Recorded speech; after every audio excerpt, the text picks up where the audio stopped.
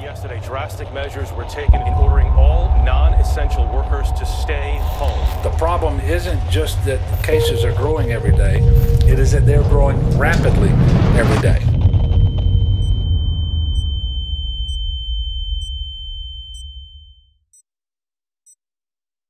Good morning, everybody. Let's go ahead and get started. Why do we push forward? Why not give up in the face of adversity?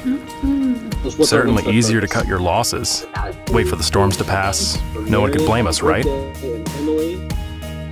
Sometimes life just happens to us. We don't believe that.